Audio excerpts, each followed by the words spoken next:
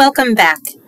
In the last lesson, we started over CISSP Chapter 2 on Personnel Security and Risk Management. We covered the personnel security policies and procedures. And in this lecture, we're going to cover applying risk management concepts. This lecture is going to be a bit long and it's going to involve some math, so I want you to be prepared before we get started. So first, I want to cover just really quickly covering the topics of what is going to be covered in this lecture. There's a lot in here. First, we're going to talk about some basic terminology of risk. Then we're going to talk about quantitative analysis of risk, which includes asset valuations and threat vulnerabilities, and then risk assessment related to quantitative, things that can be counted. Then we're going to talk about qualitative, which is going to be a little bit more difficult to understand. It's more subjective, things that cannot be defined, like what is your reputation and what is the influence and how do we know it isn't a direct dollar amount. It's more of a subjective valuation, but there is still risk involved. We're going to find two different ways to be able to document our risk management through this chapter. And then we'll talk about how we're going to apply responses. Controls, countermeasures, monitoring, so on and so forth. We're going to talk about the documentations that you're going to need to do, how we can make those better, and then, of course, the risk frameworks that we use from the NIST frameworks. So let's get started. So first and foremost, we need to understand what the words mean. There are a lot of words that we're going to be using in risk management as we go through. So first, an asset. An asset is anything used in a business process or task. It can be a person, place, or thing, anything that the business relies on. So it can be an employee specifically. It can be a piece of hardware. It can be a location, the building itself. It can also be unvaluable things it can be things that are harder to describe, like your reputation, or the image that people have of you in the outside world. Once we define our asset, we need to figure out what is it worth. Assign an actual dollar amount to that asset. It sounds a little bit harsh. What is the value of a person? Well, we need to understand that so we can understand the risk management and the solutions that we're going to choose to handle those risks. Then we come up with a threat. A threat is anything that causes an undesirable outcome. It can cause damage, it can be loss, it can be disclosure of information, blocked access, intentional or unintentional. Threats are not always intentional. Sometimes things just happen. Then we have who are the threat actors or the threat agents. These are the people, systems, or programs that intentionally exploit your vulnerabilities. So a threat being someone breaking into your system would be maybe a program or something along those lines, an outside system coming in. The event, the threat event, is the actual exploitation of the vulnerability. This could be a hurricane. This could be insider trading. This could be somebody spills coffee on a network and blows it up. I mean, this is the actual thing that occurred. The vector, the threat vector, is the means of the attack. If you spilled the coffee is now the means of the attack. If it was somebody installing malware, the malware is the means of the attack. It can be your email, a drive, a network, physical access, the mobile device, clouds, social media, supply chains, media in general, and commercial software. Any of these can be a vector to be able to carry out the attack or the threat event. A vulnerability is what we call a weakness of an asset, or the weakness or absence of a safeguard or countermeasure. Essentially, it is a flaw or a loophole or limitation or frailty or susceptibility of the asset. You have a building and you leave the door unlocked. That is a vulnerability. You have a person who, for whatever reason, has some sort of a flaw or frailty. That can be a threat weakness, so it can be a vulnerability. And the last one in this description is exposure, which is simply the act of being susceptible to a loss because of a threat. We're going to be discussing the exposure factor as we go along with our calculations, but it's essentially the chance that an event is going to happen. How likely is it that you're going to spill coffee on your keyboard? How likely is it that a hurricane is going to hit? Well, if you're in a place that doesn't have hurricanes, probably not very likely. But if you're in Hurricane Alley and they happen all the time, it might be something you might want to be prepared for. To handle that, we need to understand a safeguard is any type of a security control or protection mechanism or a countermeasure that we're going to implement to make that vulnerability a little bit less, decrease the weakness, decrease the exposure, decrease the chance that that threat is going to occur. The attack is an intentional, this has to be intentional to be an attack, attempted exploitation of a vulnerability by a threat agent to cause damage. The difference between a threat event and an attack means that the attack was intentional. Somebody, some threat agent, could be person, place, or people, program, or systems, but something attacked with the intention to cause damage. They intended this, as opposed to a hurricane. A hurricane didn't intend to cause damage. It has no personality. And then there is a breach. A breach is any type of intrusion or penetration, some sort of security mechanism bypassed by the threat agent. Somebody broke in. That is a breach. So when we talk about a breach is somebody actively breaking in. An attack is an intentional attack. And our safeguards are the things we do to try to prevent the attack from happening. Anything we can do to try to prevent somebody from getting in and actually causing damage to our system. So then let's talk about risk. Risk, as a definition, is the possibility or likelihood that a threat will exploit a vulnerability for the purposes of causing harm. So if we take our threat and we multiply it by our vulnerability, we end up with our risk. How vulnerable are you to this threat? You can also think of it as the probability of the harm and the severity of the harm. How likely is it that something bad is going to happen, and how bad is it when it does?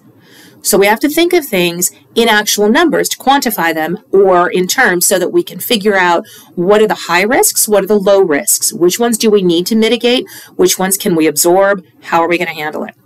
And we look through things through this cycle of risk. You can honestly start the cycle of risk at any point. But let's start at the top. A threat. Somebody wants to exploit the vulnerabilities. So there's a vulnerability. By exploiting the vulnerability, we end up with exposure. So the exposure being that a threat was able to be exposed through a vulnerability. The exposure results in risk. The way we mitigate our risk is with safeguards, some sort of a control, which protect our assets, and our assets are endangered by our threats. And everything goes around in a circle again. So you can start with assets. What are our assets? What are the threats that expose our assets? Which vulnerabilities work with the threats, and so on and so forth. You can start with the risk. You can start with vulnerabilities. You can start with safeguards. It doesn't really matter where you start. You end up with the entire cycle as you go through it.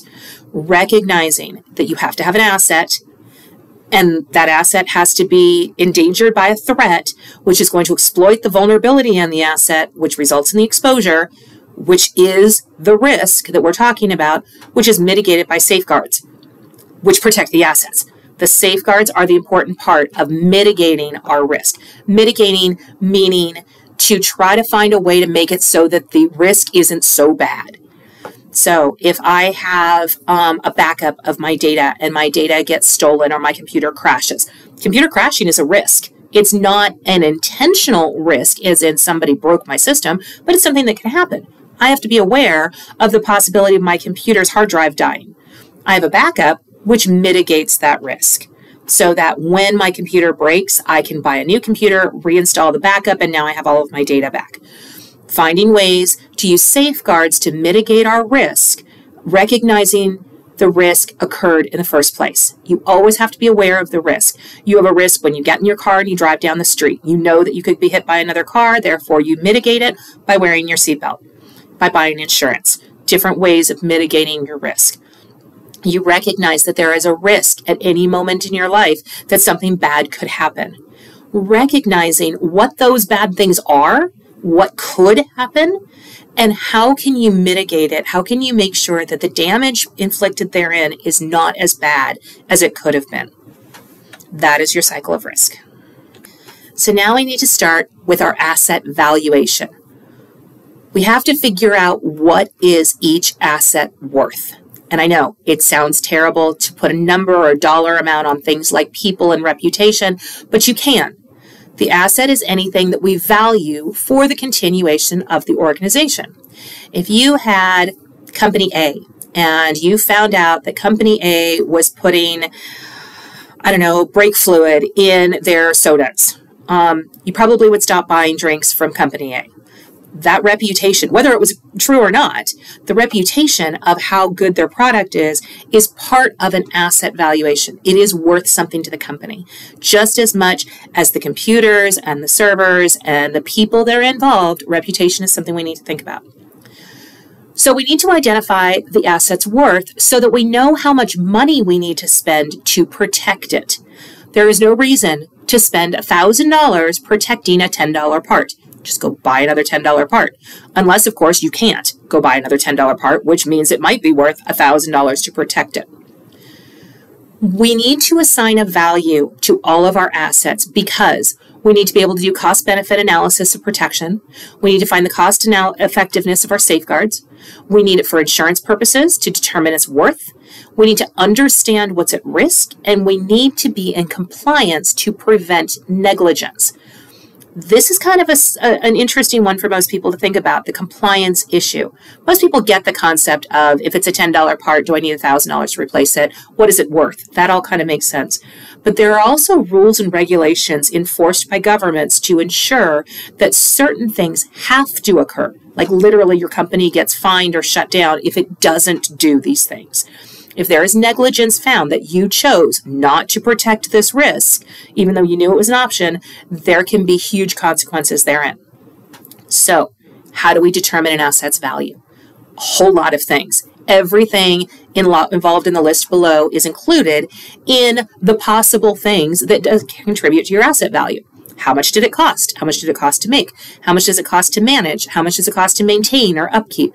How much did it cost to protect or sustain it? What is its personal value to the owners or the users? What is its value to the competitors?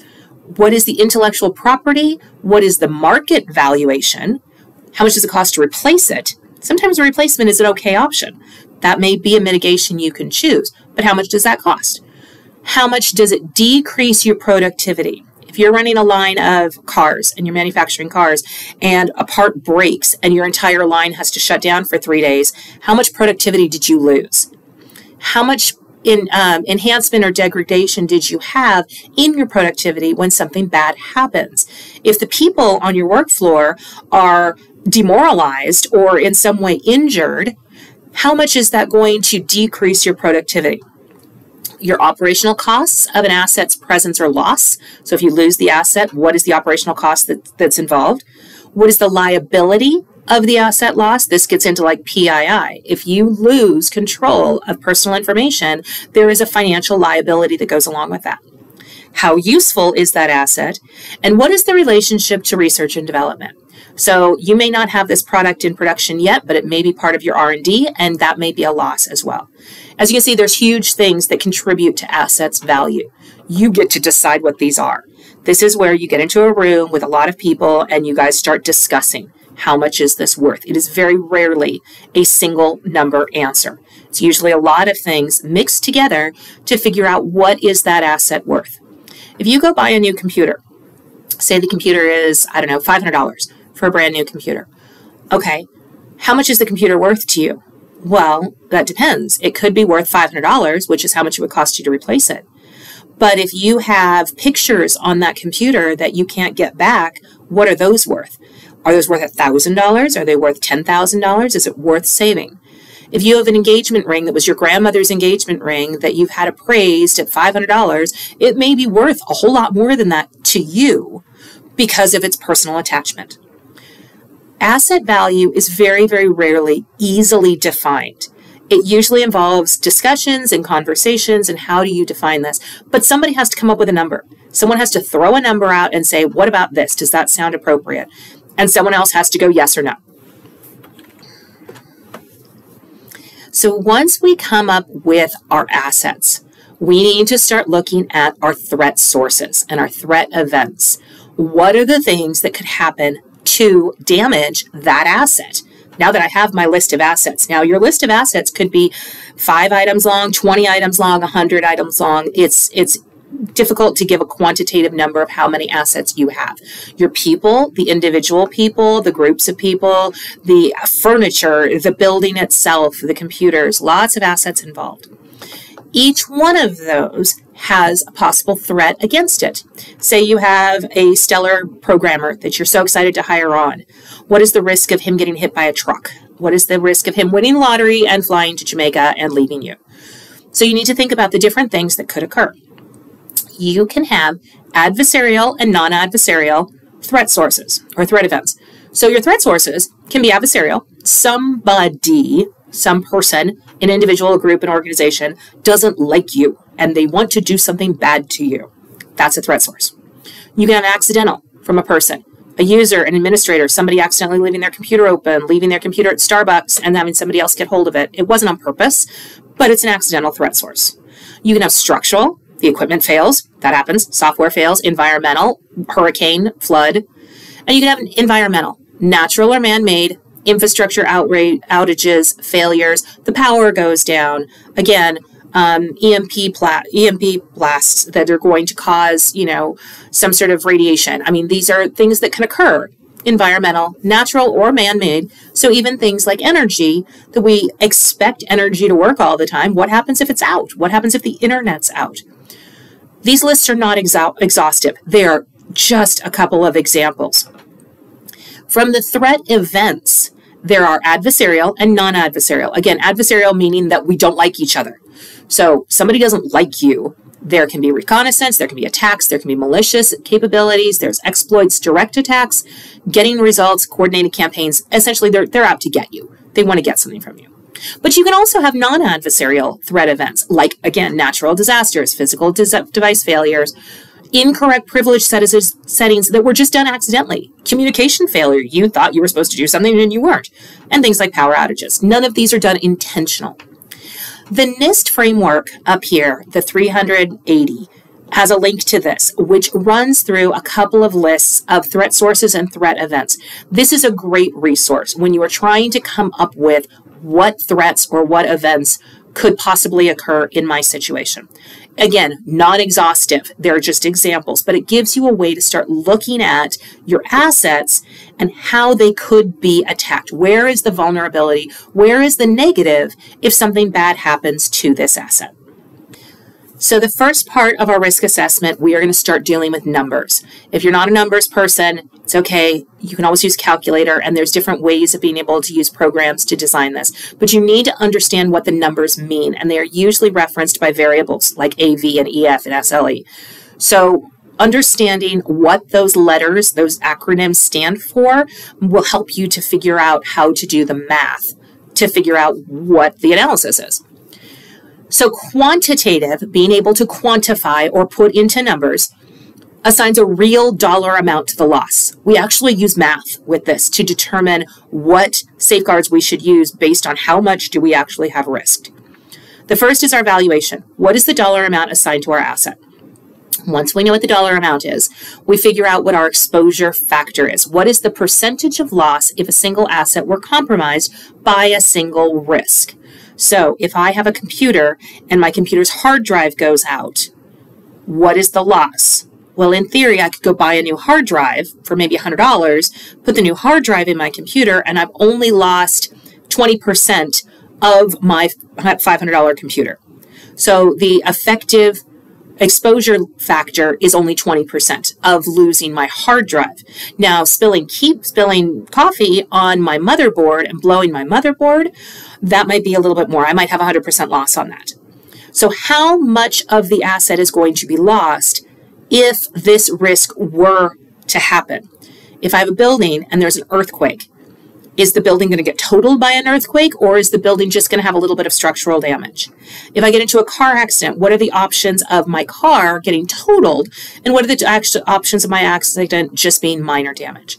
So you come up with a percentage. Again, we give it a real number, but those are numbers that you're kind of pulling out of thin air. You're trying to find a way to describe how you got to that exposure factor. As long as you can justify it to yourself and to the team, then it makes sense.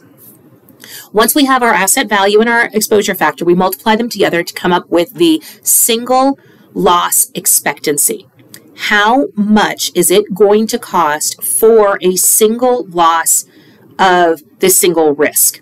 So if I have one computer that I lose one hard drive on, that is a $500 computer asset value times a 20% exposure factor, means that my potential loss of my hard drive dying is going to be $100. $500 times 20% is $100. My SLE is $100 at this point. Once we take that, we go down to our annualized rate of occurrence. How many times per year do you expect to have your hard drive break?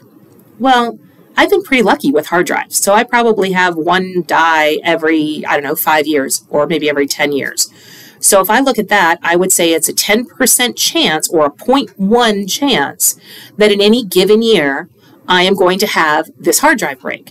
So my ARO is 0.1 or 10%. That ARO can be more than 1. It can be 20. How many times do you expect to spill coffee on a keyboard? In a company of 10,000 people, I'm expecting probably 100 per year. That's fine. Your ARO in that case would be 100. How many times do you think it's going to happen per year? So it can be a decimal, it can be a fraction, it can be a percentage, it can also be a whole number, and it can literally go up to infinity. I think this is going to happen literally every day. Every single day, we are going to get attacked by spam, so I need to handle this every single day.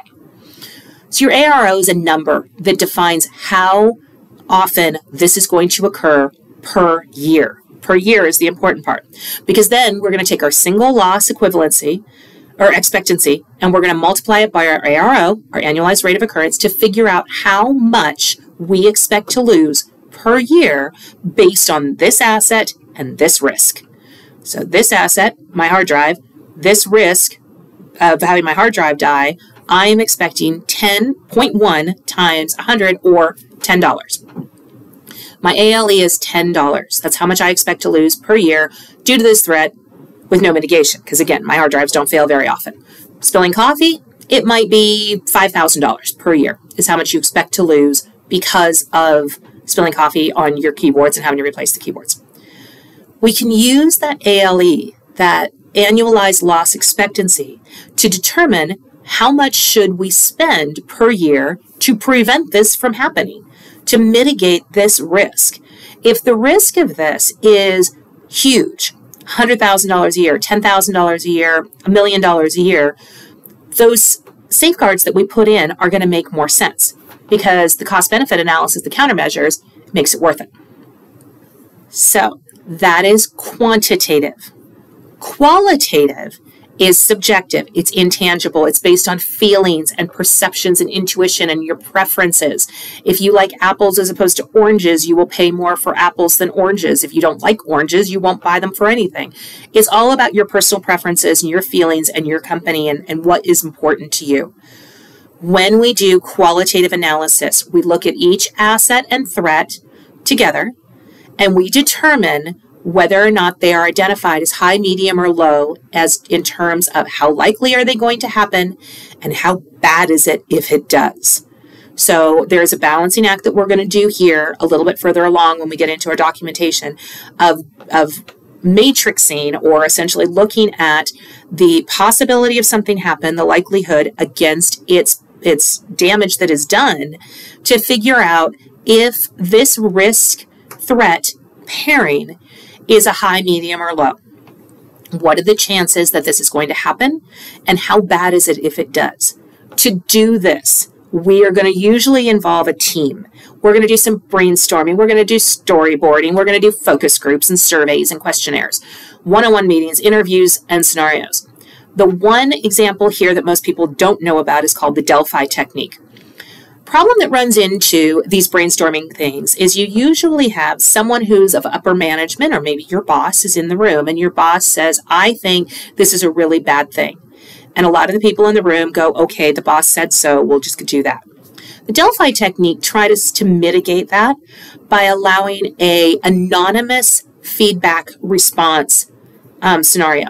Everybody writes down what they think it is. It all goes into a pool. They look at it, they count it all up, and they say, okay, 10 people in the room thought that it was a high risk and 10 people thought it was a medium risk. Let's talk about it a little bit more, and let's go ahead and try again.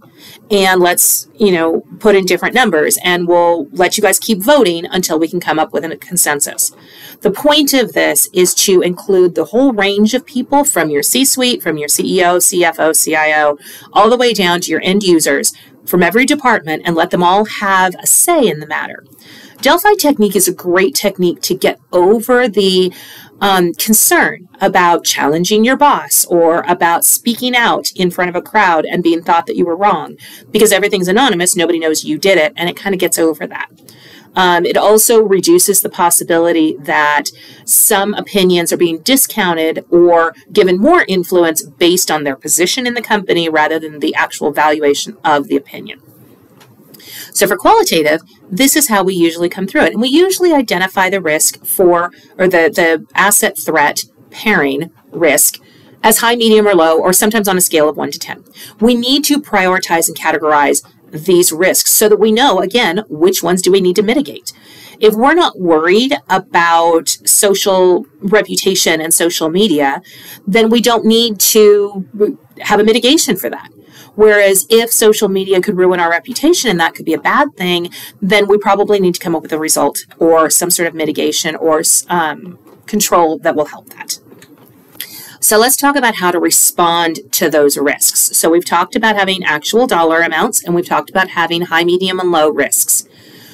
The inherent risk is the natural default risk that occurs naturally. You haven't done anything to fix it yet. So I have a building. What is the risk that bad people are going to come into my building? I don't know. Am I in a high crime area? Then it's probably pretty high. Okay. What if I put a fence around my building? Ooh.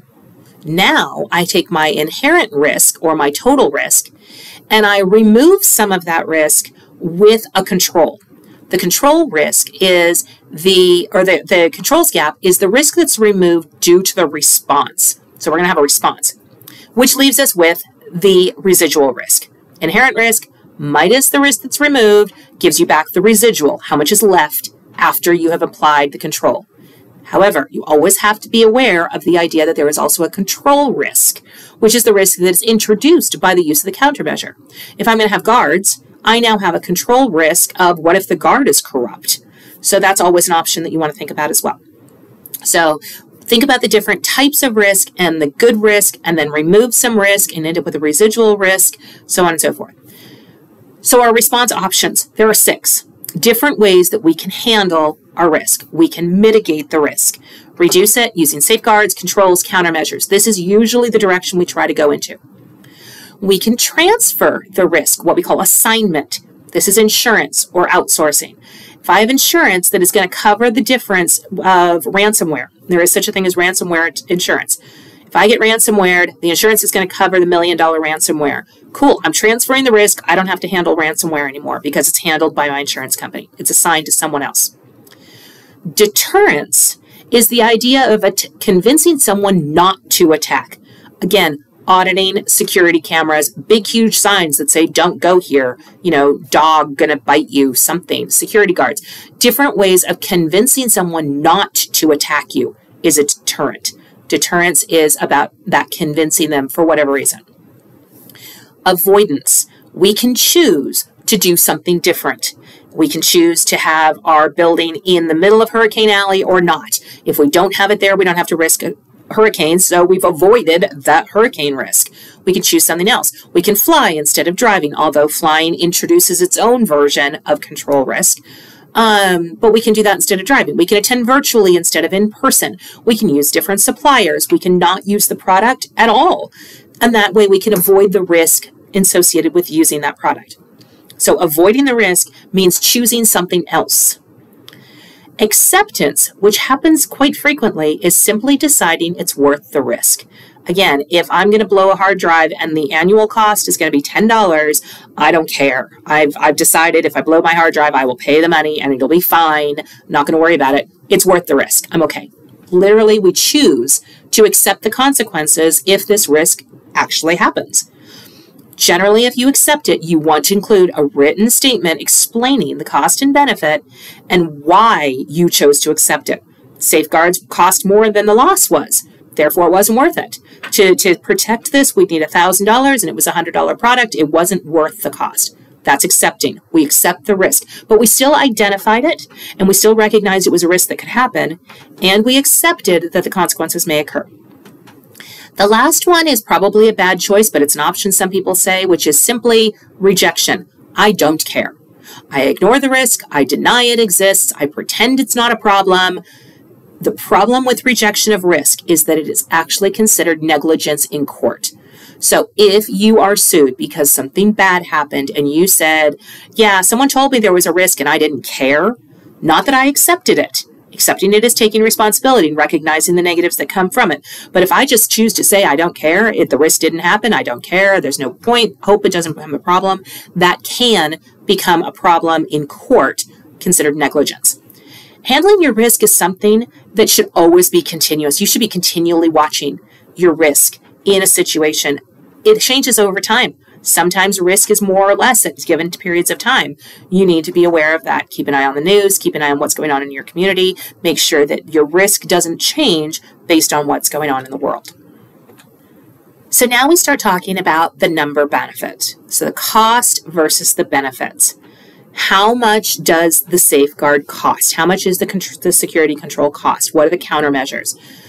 The ability to reduce your risk, so your ARO, your annualized rate of occurrence, can also reduce the severity of damages. It can reduce your exposure factor. So when we put in this risk, my exposure factor goes down, which makes my SLE go down, which changes all of my numbers, and you have to play around with it.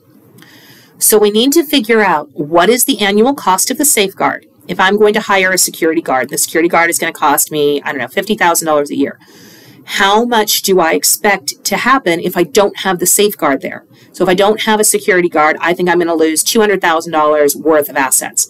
But if I hire a security guard at $50,000, now I'm good. So that'll decrease that $200,000 of assets to maybe only $50,000 of assets, because the safeguard of having a security guard protects from, I don't know, people stealing stuff off of the site. So you take your $200,000 for how much you thought you were going to lose.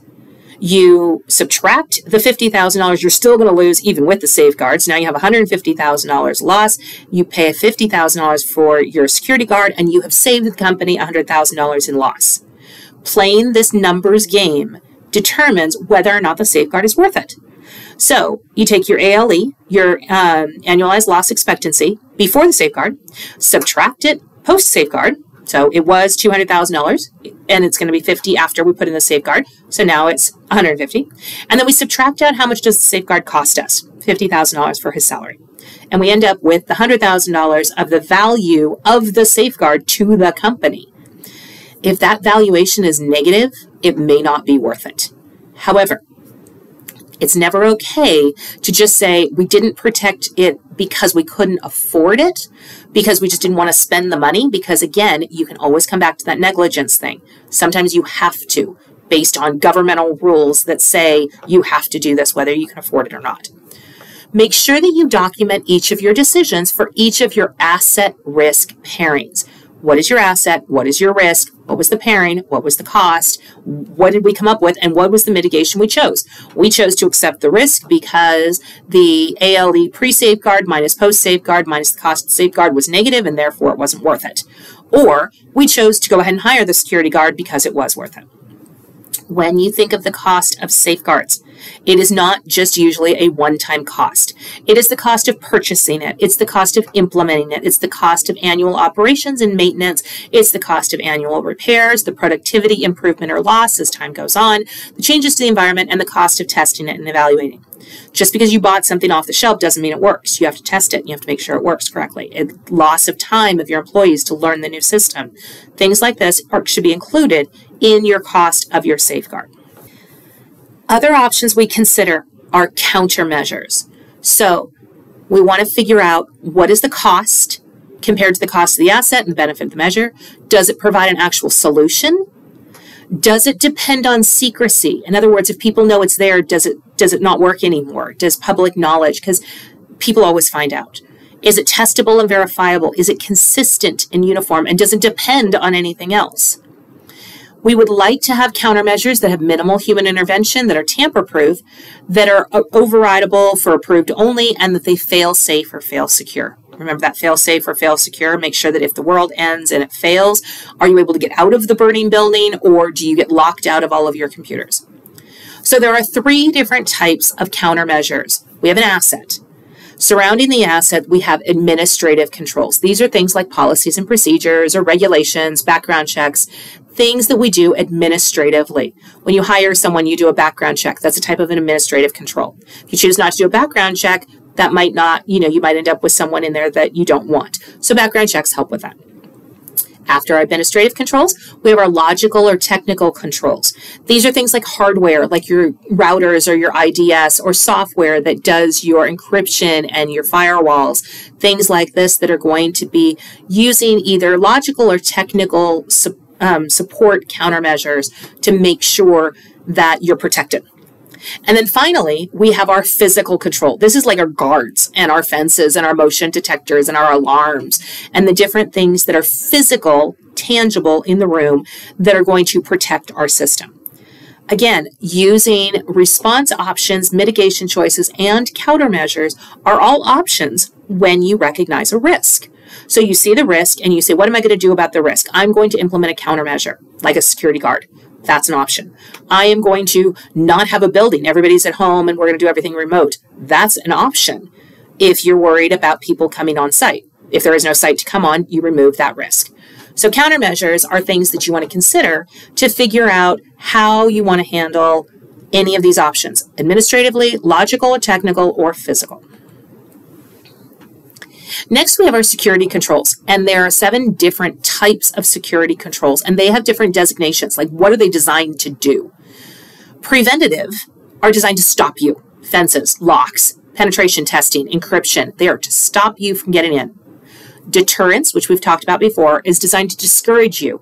Policies, warning signs, cameras, they're not physically stopping you, but they're designed to convince you not to do this. Detective is designed to discover after the activity has occurred. Again, security cameras or IDSs or honeypots, where people go in, they do the bad thing, but we have it on camera or we have it on some sort of documentation so that we can go find them later. They're designed to discover what happened after it happened. Compensating controls are designed to improve existing controls or in addition to other controls. So we can have a backup that is designed to improve the existing controls of people shouldn't be breaking into the system anyway, or the system could fail, and we're going to have other ways of fixing that. But we can have compensating ones. Disaster recovery plans are compensating, trying to find a way to improve the existing controls. Corrective controls versus recovery controls are designed to fix the environment after an attack. So your IPSs or quarantining your virus. So you were attacked, we're trying to fix it after the attack, repairing. As opposed to recovery, which is designed to restore functionality after the attack. This is your backup drives, your RAID drives, your imaging, your shadowing, your hot and cold sites. And then finally, we have our directive controls. These are designed to control the people, to control people coming through. They are policies, requirements, guards, monitoring, supervision, and procedures. Any one of these controls can be used. And again, going back to our NIST documentation in our special publication of 853, this one, as is listed up here, you can go in there and you can look at the different controls and where they're used in different situations. At this point, we generally do a security control assessment, or an SCA, which is an evaluation of the individual mechanisms against a baseline. The point of this is to ensure that the controls are doing what they're supposed to do. Are they effective? Are we having strengths or weaknesses that we can identify of those controls? Essentially, do we have a guard, but he sleeps all the time and he doesn't do anything, and so he's not very effective? Or we have cameras, but the cameras are looking the wrong direction. They're not very effective. So you need to constantly be assessing your controls to make sure that they are doing what you need them to do. Next, we want to talk about monitoring. How do you measure whether or not the security control is working? It should be able to be quantified, evaluated, or compared at any given point in time. Although it's never an absolute value, it usually gives you degrees of improvement. We want to monitor our events before and after the installation, so we can say this is what happened when there was no security guard. This is what happened after the security guard, so we can identify, did anything good happen now that we implemented that control? Whatever the control was that we put in place, did it get better after we put the control in place, or did it get worse? Because if it got worse, then the control isn't working. We need to get rid of the control and do something different. Risk management is all about keeping an eye on it as you go along and making sure that it does what it's supposed to do. So now we're going to talk about risk reporting. So this document here of a risk report is one of the things that you can hand off to a client, to a customer, and say, here are your risks, and these are the things you should do to make it better. So with our risk reporting, this artifact, a risk report, sometimes are mandated by regulatory agencies. You have to do a risk report to show that you are at least putting in the due diligence and the due care to make sure that you are doing things correctly. Risk reports should be accurate, timely, comprehensive, clear and precise, and updated regularly. People tend to do I wrote it once and I put it away and I don't care anymore. With your risk register, you want to identify your risk, evaluate your severity and your probability, figure out what the responses are that you think you're going to do, and actually track the progress of those mitigations. The risk matrix here with the likelihood versus the impact is used for qualitative, instead of quantitative, qualitative risks. What is the impact, severity of something occurring, and what is the likelihood that it does? So is it certain? It's going to happen. It's likely, it's possible, or it's unlikely. And then is it trivial? It's not that big of a deal. It's minor, major, or it's critical, like my entire company goes down. Being able to identify the risk prioritization is going to help you to determine which risks need to be mitigated and which ones can be accepted as they are. So this basic chart graph of a risk matrix or heat map is used to determine qualitative as opposed to quantitative. Quantitative can be done with your asset valuation and your EF and your ARO as you go along there. Important thing about risk management is that you must constantly be improving it. Security is always changing. So enterprise risk management, or ERM, usually tends to use a risk maturity model, which I've linked below, to how to develop a risk maturity model. Similar to our capability maturity model in the fact that we have 5 different various steps. Our ad hoc, which is essentially starting from no risk management, to preliminary, which is trying, at least each department is trying to do some sort of risk management. Defined, where at least there is a common risk framework standardized across the company. Integrated means that it is part of the basic business process using metrics, and then of course benefit of optimized. It's all about achieving your objectives using strategic planning, taking feedback, and doing lessons learned. The joke next to it of the comic of fix yesterday's mistakes, don't make mistakes today, don't make mistakes tomorrow is a great idea, except it's not going to happen. So in the real world, that's kind of hysterical because it's just never going to happen that way. You always need to be aware of legacy devices, so end of life or end of service life. When Windows 7 went out of service, it threw a lot of people off because they didn't prepare for end of life for software. When Windows 8 went out of life, Windows 10 is now being replaced by Windows 11 at this point in time. And what's going to happen when Windows 10 is out of end of life? All of the service updates don't happen anymore and things start to fall apart. And how do we fix those? We don't have updates. We don't have improvements as time goes on. So recognizing the end of support or the end of service life for any of your products that you purchase is part of a legacy issue. Is that a risk? Well, yes, it's going to be end of life in 2 years. We need to figure that out. Some of the servers people are using, Apache servers, may be out of life. And if they're end of life, you need to find a mitigation option. Buy the new version, figure out how you're going to mitigate that risk. And our last slide on this section is on our frameworks. So recognizing the NIST 837, which again I've linked here so that you can pull it up and you can grab it, is the Risk Management Framework, or RMF. RMF is the main framework for the CISSP exam and for a lot of companies, recognizing the breakdown of how to develop risk management. We categorize, grouping based on the impact of the loss. We select our controls. We implement the controls. We assess the controls. We authorize, make the decision to continue to use the controls. And then we continually keep an eye on it with monitoring. And then we go back to categorizing, and we keep doing this framework over and over again until the company is no longer a company. Continually looking at the categorization and these controls. How are we going to make sure that they work? Are they working? Keep an eye on them, monitor them, go back. In addition to the risk management framework, which again is probably the one that you want to download and you want to look through. It's a little bit weighty, but it is a good framework to be able to recognize. There's a couple of other frameworks. The COSO framework, the Committee of Sponsoring Organizations from the Treadway Commission, ISACA's Risk IT framework, the OCTAV, the Operational Critical Threat, Asset, and Vulnerability Evaluation, Factor Analysis of Information Risk, and the Threat Agent Risk Assessment are other RMFs. You can click on the Additional Frameworks button here, and it'll allow you to see those different frameworks and how those would work in different situations. So you can always look those up. Obviously, they're easy to find online.